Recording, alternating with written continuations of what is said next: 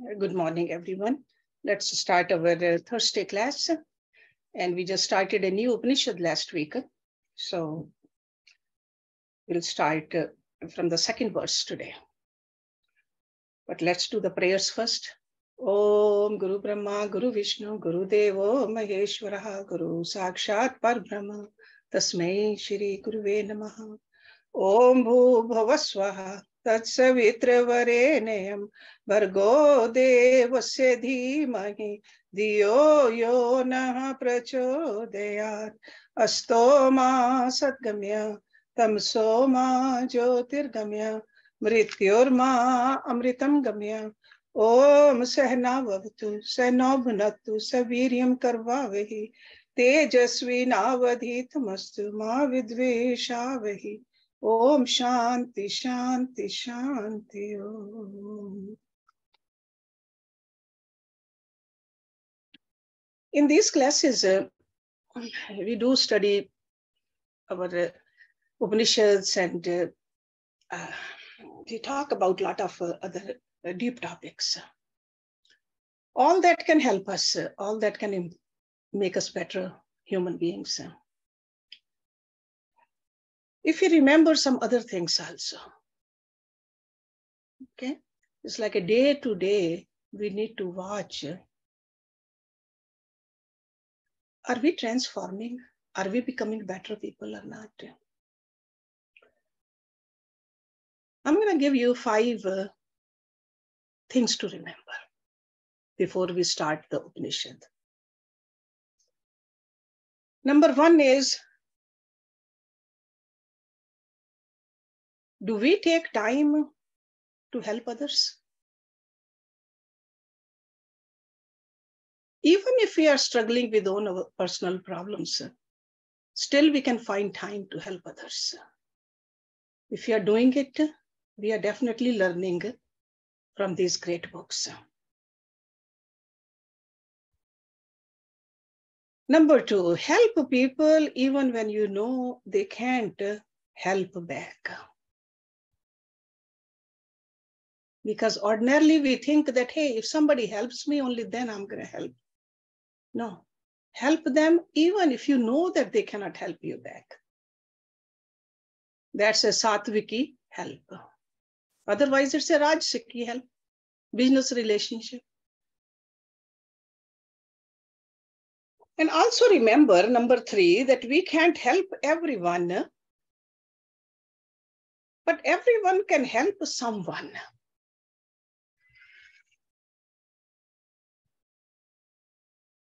Let me repeat it. We cannot help everyone, but everyone can help someone. So try to help someone. What happens when we are helping somebody? In return, we get the blessings.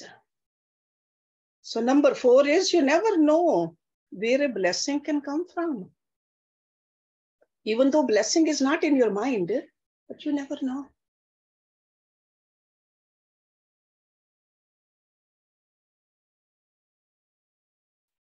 Next one is, never stop doing little things for others.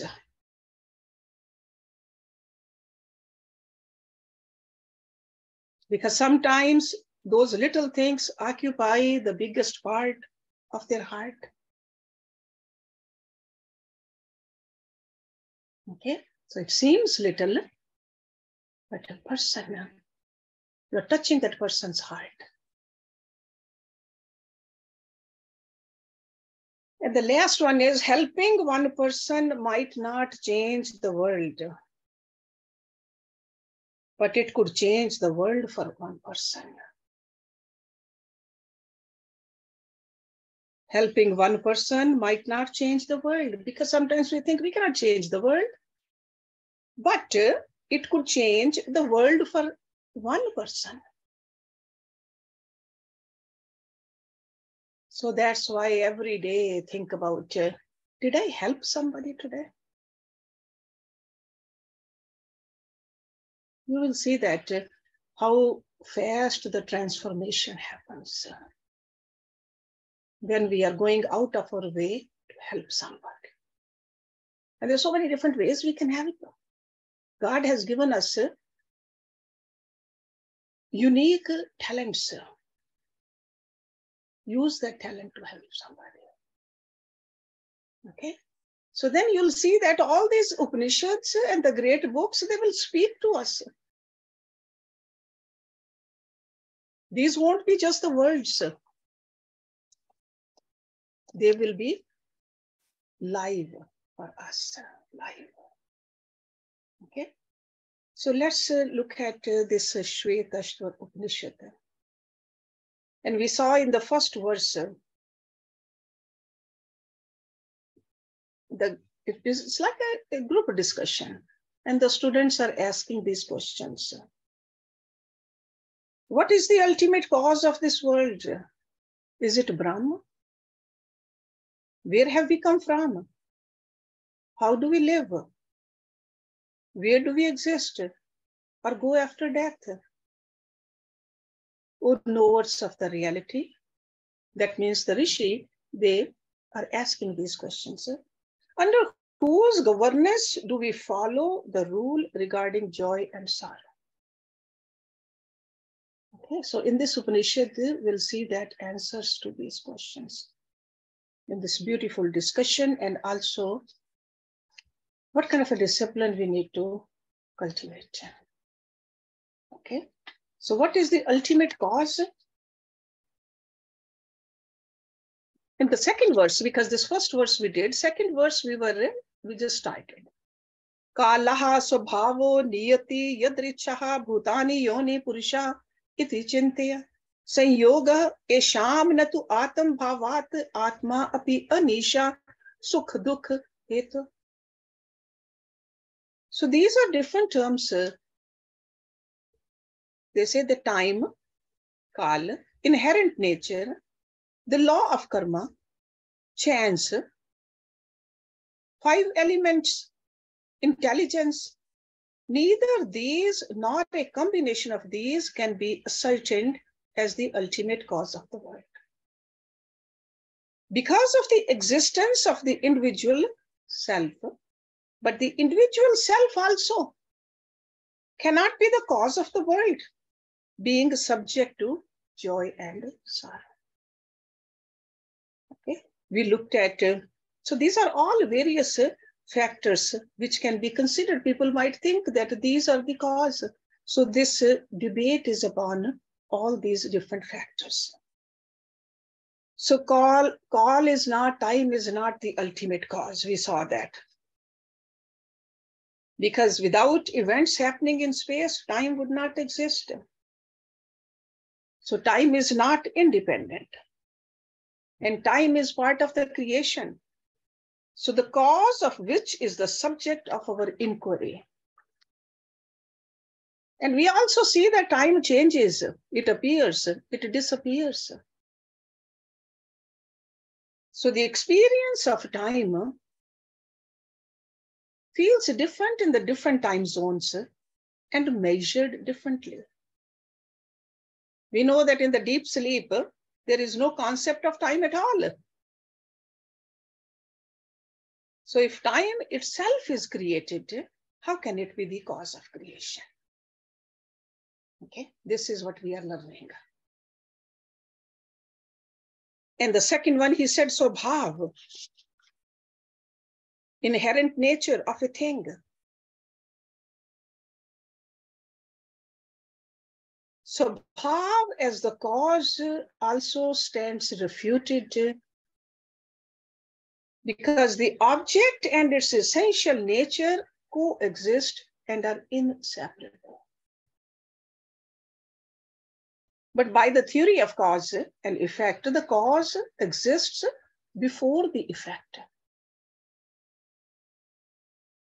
But on the other hand, the inherent nature does not exist before the object and then create the object. That cannot exist apart from, see, just like a fire. The heat of the fire, that is the svabhāvo of the fire, cannot exist before the fire. So svabhāvo is not the cause for the fire. So all the properties of the objects may change, And last time I gave you the example of milk. Milk can become a yogurt, which has different properties. A changing cause cannot be the ultimate cause. Okay, so we are looking at the ultimate cause of everything. So changing cause cannot be. Then the next one is niyatir, the nature's laws. Niyatir. Because it seems like that nature's laws are governing everything in the world. We say natural laws, like the fire burns, dog gives birth to a puppy. So the results we get when the laws are broken are also governed by the nature's laws. Like weather changes due to global warming caused by carbon emissions. But are they the ultimate cause? Think about it. See, the nature's laws, niyatir, come to manifest along with the objects governed by the laws, but they do not create them. See, for example, the law of gravity did not create the solar system, which is governed by it, being part of creation. So the law does not exist before the creation. So the niyatir cannot be the cause of the creation. So they are interdependent and not absolute. Because laws are many. And they govern different objects in different circumstances. And if the law is there must be a lawmaker. And the lawmaker existed before the law and created the law. And also a law upholder who sees that it functions. So niyatir cannot be the cause. We also translate niyatir as a fate also, destiny, or luck also. But fate is also governed by the law of cause and effect. So that cannot be the cause, the ultimate cause. The next is yadṛcchā. So creation cannot be caused by a mere accident. Yadṛcchā means accident over here. Because sometimes it seems like that events happen quite suddenly. We all know that a lot of predictions are made in the world and they go wrong.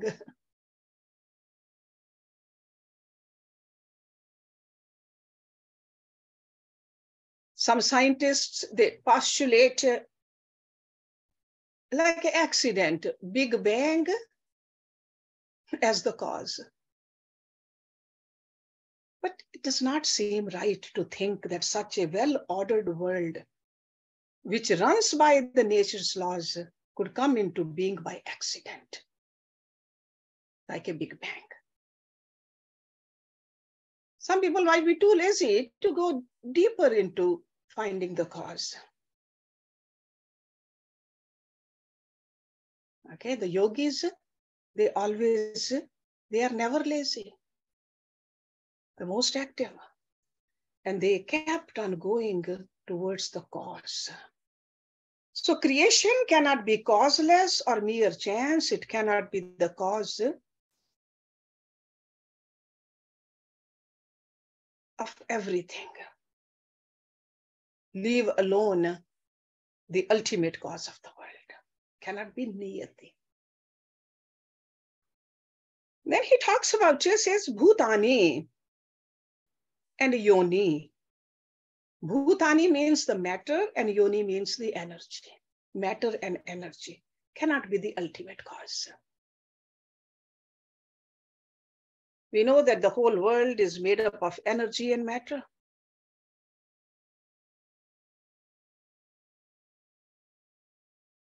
Matter over here means the ultimate or the fundamental elements. And energy is like a unifying energy. So they say that, no, this could be the cause. But we know that matter and energy are interchangeable and interdependent. Matter and energy are inseparable from the world, and they are part of the world, are created and ever-changing, and are known by us. So they cannot be the ultimate cause of the world, because we know the matter and we know the energy.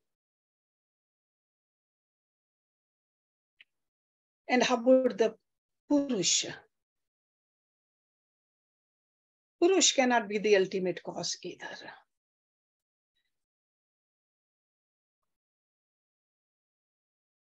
Over here, this purush really means the intellect. That is part of the nature. So mind and the intellect, instrument. Because sometimes we think that could be the cause of all. We even say that world exists in our thoughts, sustained by them and merges back into them. We know that all the discoveries are made by the intellect, and all the joys and sorrows are experienced there. However, if we look deeper, thoughts are part of creation and cannot exist without objects of the world. So objects are needed to have the thoughts. They come to existence, keep changing all the time, and are inert. Objects are inert. And they are known by us. So they are not the cause of the creation. How about a combination of all these? Saṃyoga. All these factors put together, could that be the ultimate cause? This does not seem logical. Because the cause precedes the effect. They have to be existed before creation for them to create together. Just take an example of the car. Car is assembled. Each part, you can put it together. Car is there, but car is assembled for the sake of the engine, which is a part of the car?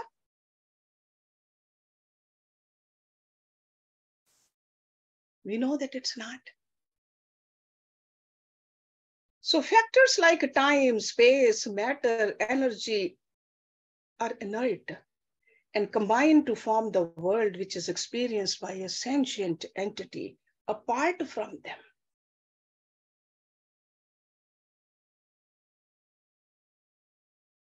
Because whatever comes together, in time it can disintegrate also. So a combination of many factors cannot be the one ultimate cause of the world. And how about the individual self, Atma? It cannot be the cause either. Because word Atma here means not that Brahma which we talk about, but it is the finite being Jivatma, individualized soul.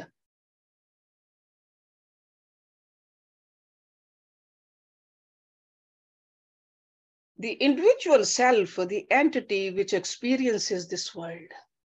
See, Jivatma experiences joy and sorrow. But the Atma, Shuddha Buddha Atma is no different than Brahma. So we are not talking about the Shuddha Buddha Atma. Because it is not separate from Brahma. We are talking about Jivatma. But a person might say, am I not the creator of my own world? Can I experience the universe if I, individual, did not exist? Do I not create my own joy and sorrows? So students are confused.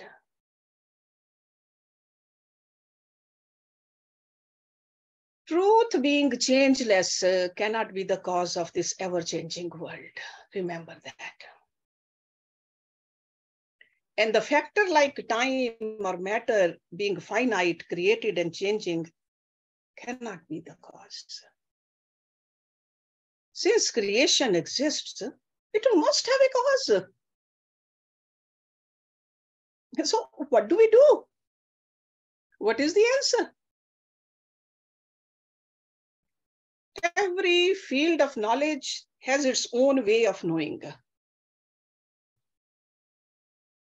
We all have a certain kind of a skill, and we mastered those skills with practice. See, like if somebody wants to write a poetry,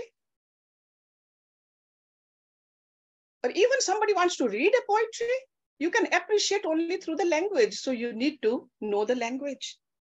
And also the emotions.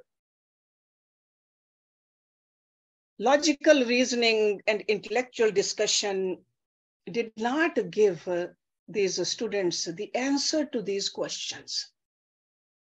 Because answers to these deep questions cannot come from the mind and the intellect. Because they wanted to know the ultimate cause of the world. So their guru said, only in the seat of meditation, you can realize the infinite truth.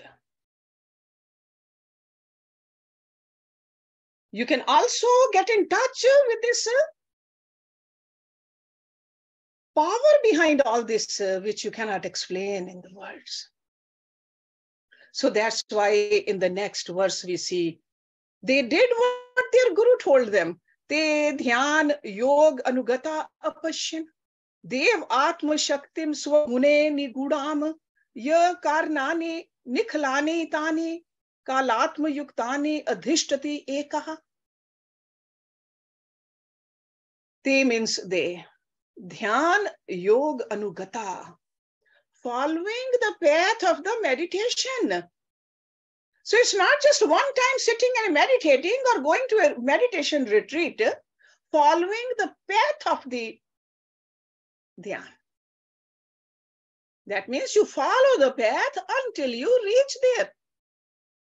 If you want the answers to these questions, deep questions, you should just stay with it. Keep on thinking about it day and night. It's like an all-consuming. Apashyan saw. Devatma shaktim, the power of the Lord. Svagune, by its own qualities. Nigudam, hidden. Ya means who? Karnani, causes. Nikhilani, all. Tani, those. Kālaḥ yuktani, starting with the time up to the individual self. So that means all those terms which we learned in the last verse, starting from the call up to the individual self, Jivatma. Adhishtati, presides over, ekaḥ, alone. Following the path of meditation, the students saw the power of the Lord. So they saw it. So Guru just did not tell them. Guru just told them that, hey, go meditate. And these students, they followed the instructions of the Guru. So following the path of meditation, the students saw the power of the Lord hidden by its own inherent qualities. So power of Lord is hidden. Can we even see electricity?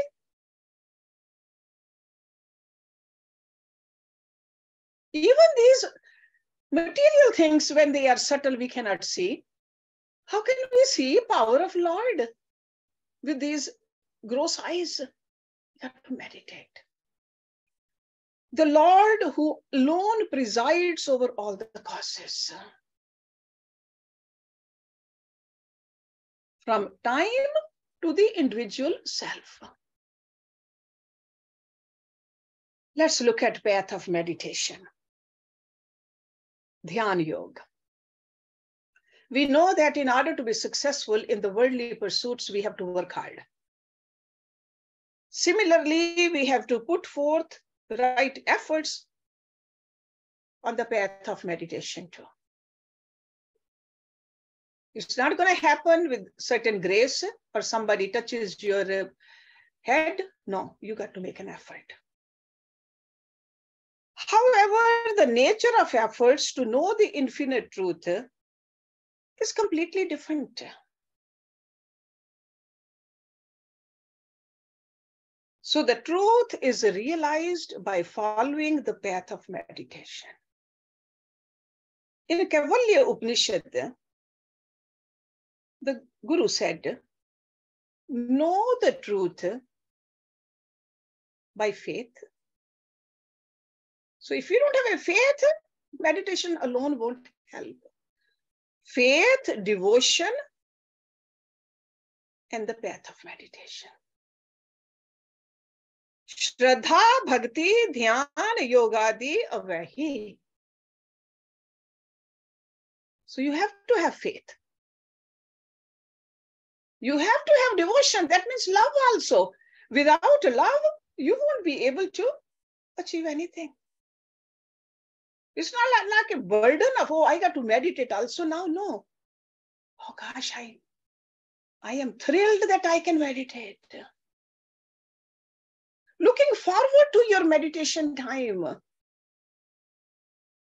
See, just like we love our children, grandchildren, when they are coming, we are thrilled to meet them, or someone we love deeply. We are looking forward to meeting. Meditation should be the same way, or even more so. You are meeting your beloved, the ultimate beloved, on your meditation seat. That is devotion. It's not just another chore. This is something to look forward to. In meditation, we withdraw our attention from the world, the body, the pran, the mind, the intellect, and the ego. We detach from all that. And we just be.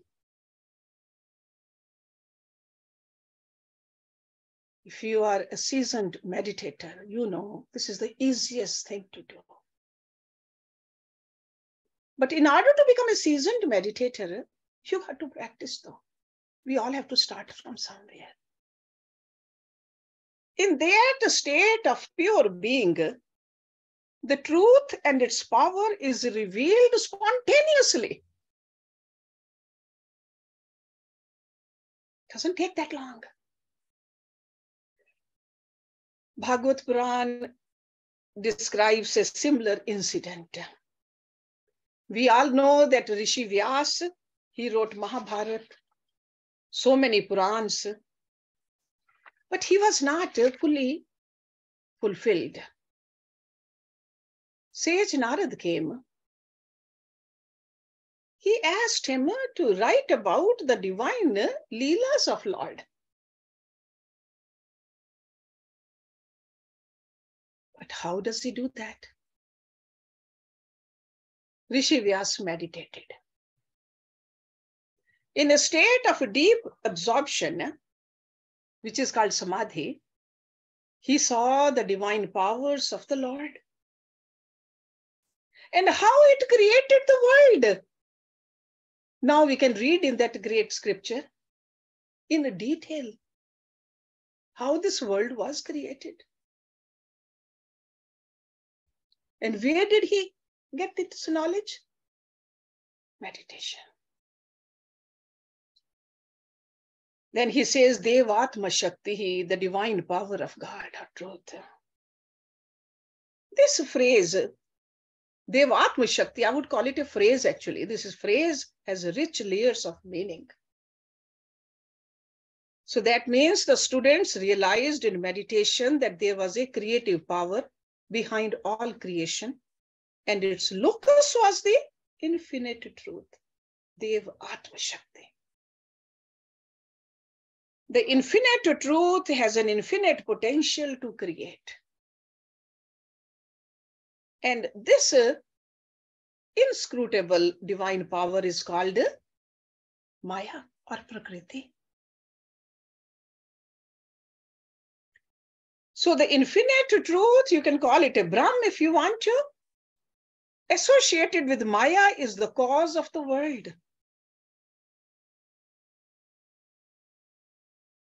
So it becomes both the material as well as the sentient cause of creation. So the various factors like time, inherent nature, nature's laws, matter and energy are manifestations of Maya. All those terms which we learned in the previous verse are the creations of Maya, you can call. Next term is the relationship between God, or you can call it a truth or Brahma, and his power, Maya. What is this relationship? Definitely, this relationship is difficult to understand because it's said that the truth is one without a second and attributeless. So that how can there be truth and Maya, its powers? Because power itself is an attribute. Also, does Maya have a separate existence from God? Or is it one with the truth? Maya cannot exist separate from truth, because the truth is the nature of existence. Anything other than existence cannot exist, then Maya must be one with the truth. If so, does it become the truth itself? But we know that Maya, we cannot say that Maya is the truth, like a Brahma. Then maybe it does not exist at all, the Maya. But creation exists. Its cause, the creative power, also must exist. This power must exist in the infinite truth alone. So that's why we say that power is inscrutable. That means anirvachaniya, and enjoys an indescribable relationship with the truth. So you cannot describe it. You have to just experience it.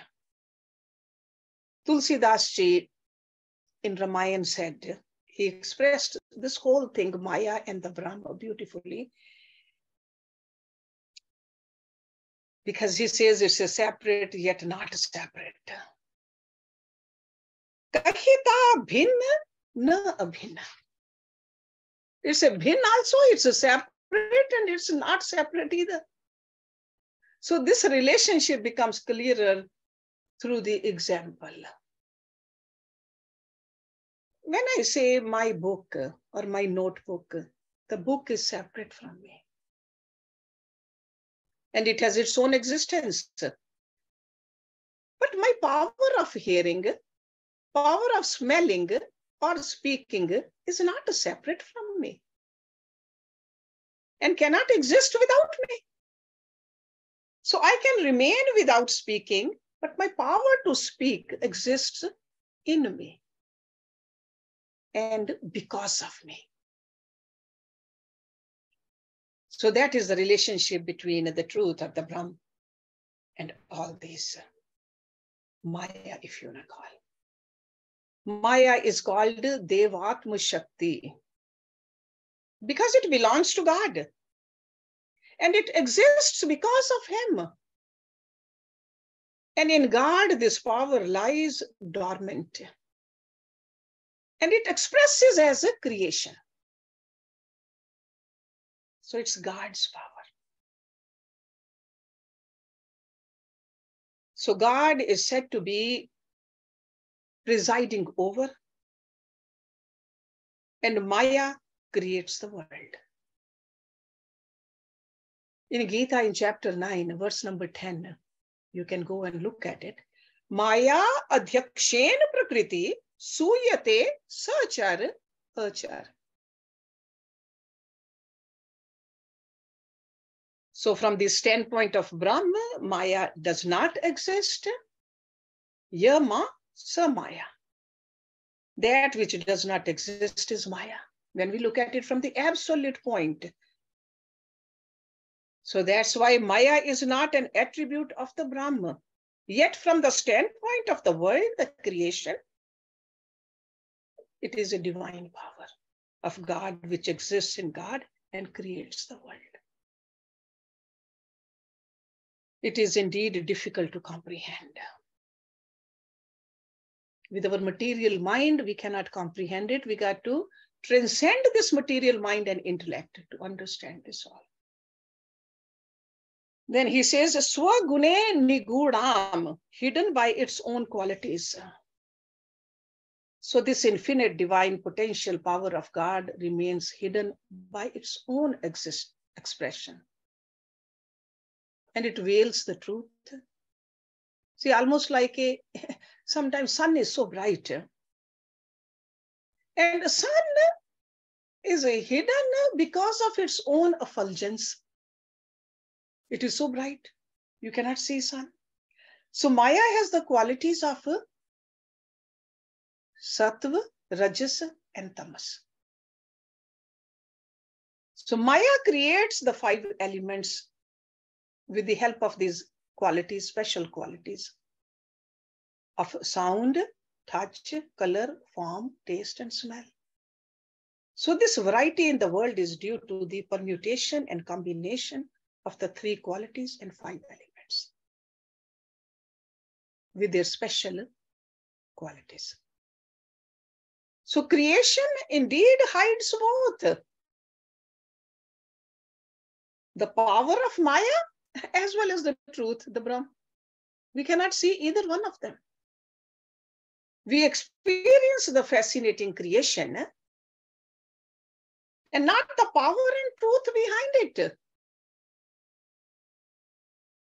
We can see the beautiful form, but we cannot see the power behind that form. It's hidden. So the elusive power can only be known along with the truth through meditation. That's why the students, what did they do? They meditated further. Because they were not satisfied just with this. They wanted to go deeper than this. And in their deep meditation, what did they envision? What did they experience?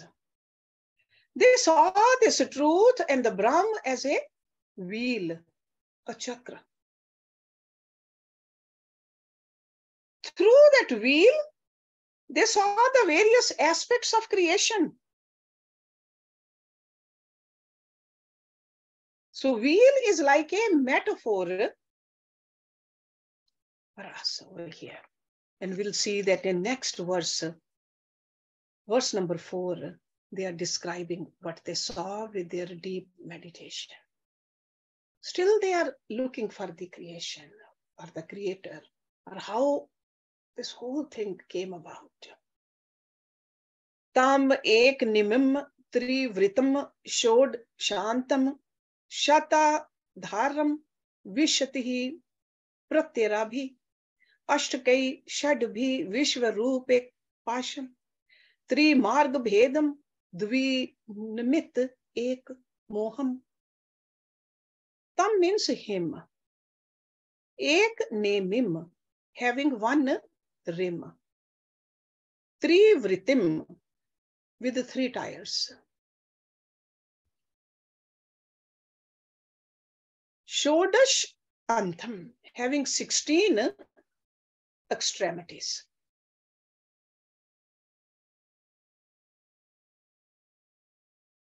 Shat arth ram, having 50 spokes. Vishati pratyeh rabhi, with 20 fasteners. Ashtake shadbhi, with 6 sets of 8. Vishva rupe ek pasham, a belt or a cord that is single, yet manifold. 3 marg bhedam, having 3 different paths. Dvi nimit ek moham, with a single delusion that gives rise to duality. You can see that very hard to understand verses like that from the Upanishads unless we really open it up and see what do they really mean. They saw, so these students in their dhyana, him, tam, him, as a wheel. So Brahma as a wheel they saw. That's why I said it's a metaphor. They saw a wheel. Having 1 rim, 3 tires, 16 extremities, 50 spokes, 20 fasteners, 6 sets of 8 strengthening it a belt or cord. That is a single yet manifold, driven along 3 different paths, and a single delusion, like each revolution of the wheel, that gives rise to duality. It's almost like a duality means the merit and sin leading to happiness and sorrow. Duality. Sometimes we are dukhi, sometimes we are sukhi.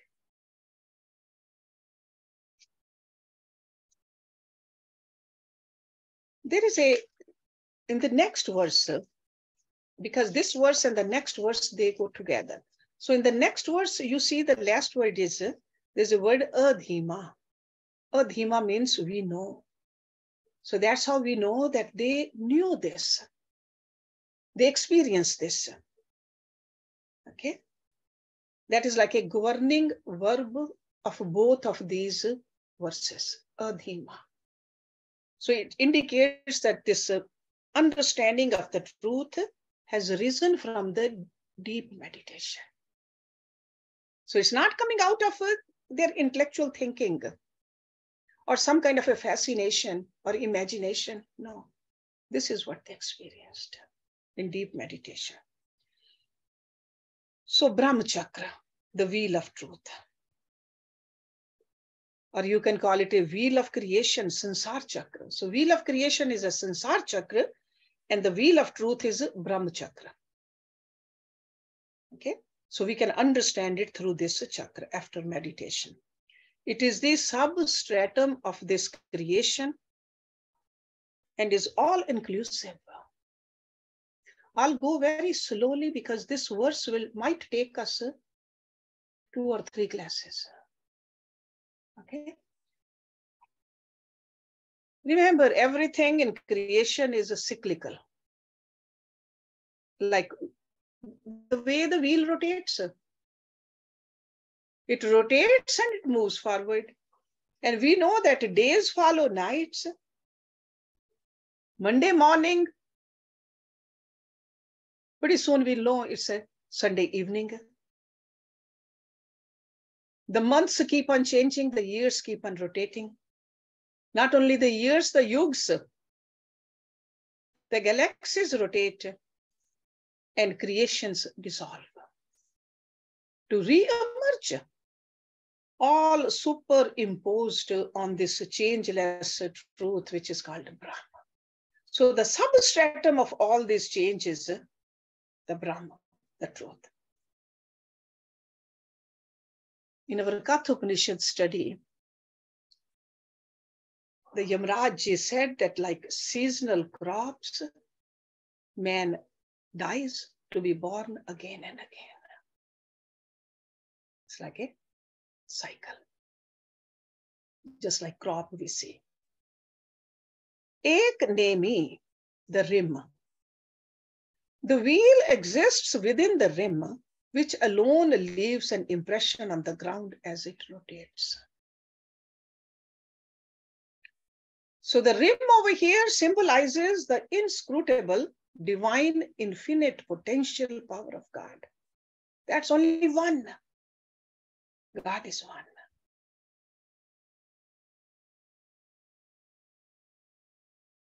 And it manifests as this world.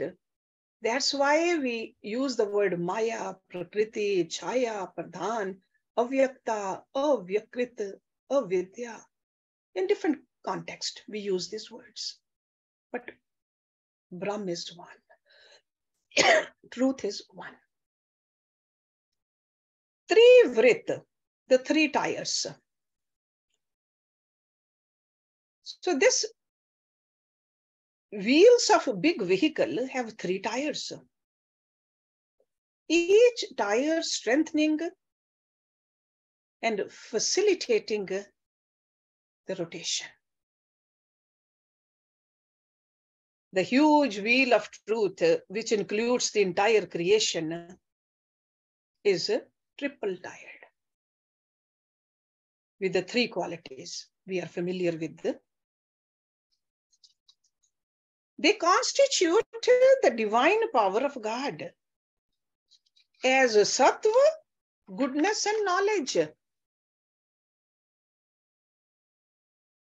as rajas, activity, and tamas, inertia and ignorance. It can also be understood as the kālaḥ, desh, and karan. Kal is the time, desh is the space, and karan is the causation.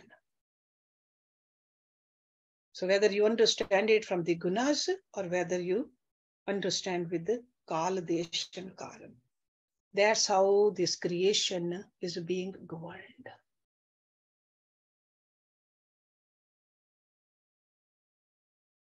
"16 extremities.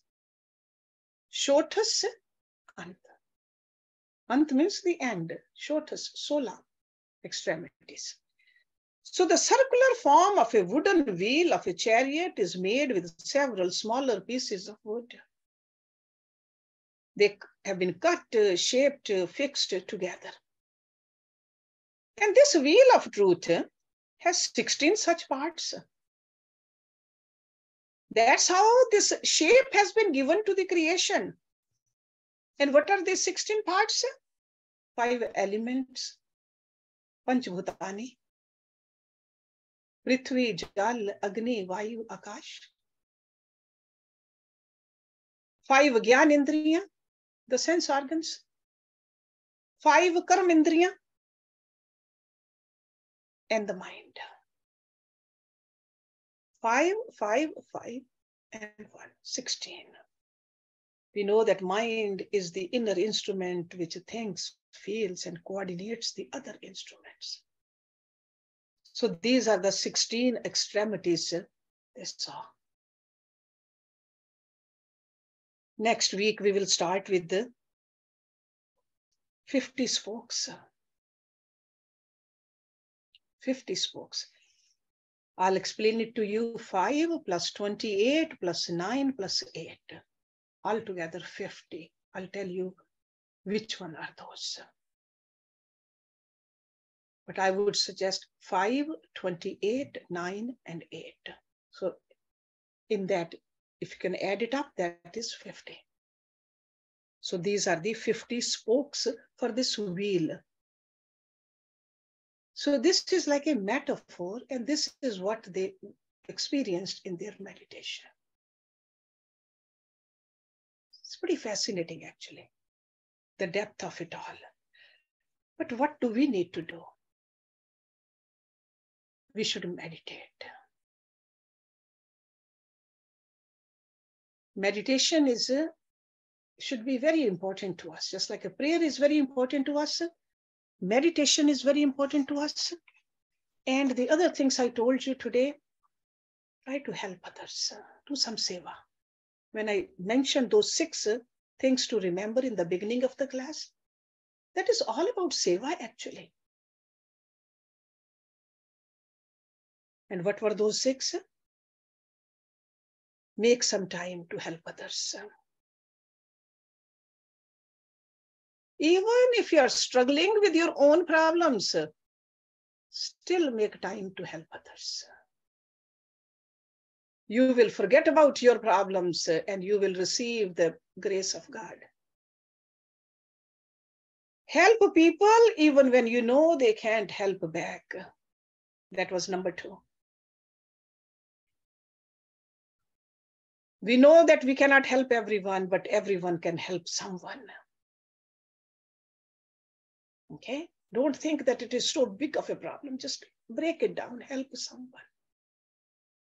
You never know where a blessing will come from. Because we know that Brahma is everywhere, God is everywhere. When we pour ourselves out to help someone, Creator is Him, He is the Father. Father will be very happy. Blessing will come. Number 5, never stop doing little things for others. Sometimes those little things occupy the biggest part of their heart. A little thing. We don't have to move the mountains. A little thing.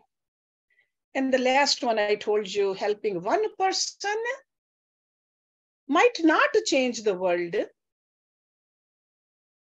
but it could change the world for one person. So every day, go out of your way